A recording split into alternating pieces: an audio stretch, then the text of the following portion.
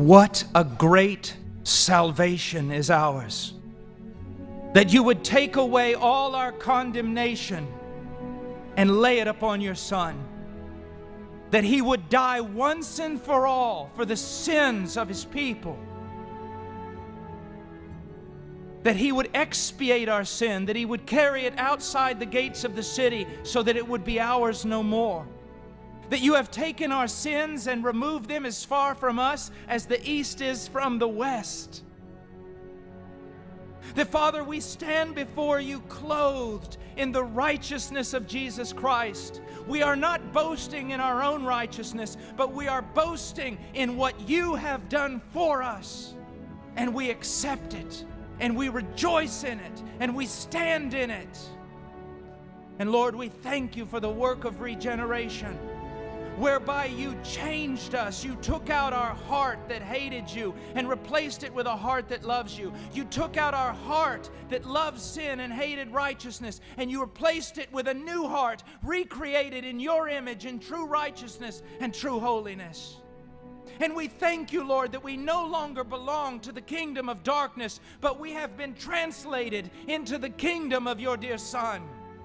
And we so appreciate, dear God, that we no longer are slaves to sin, but can offer the members of our bodies as slaves to righteousness, and that we have victory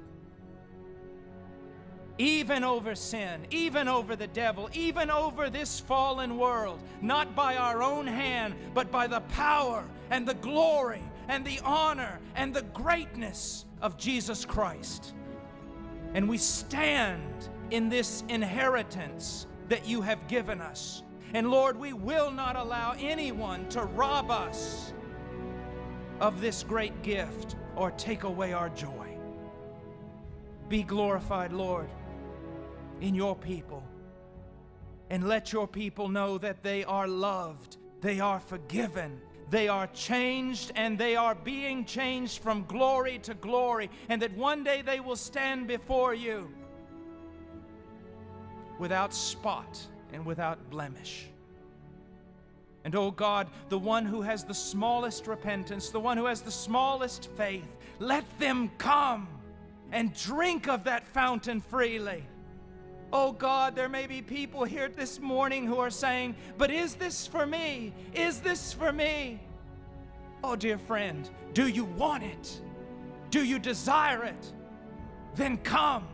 Are you thirsty? Come. Are you hungry? Come and drink freely. Eat without cost. Oh God, that salvation may visit many, many households. In Jesus' name, amen.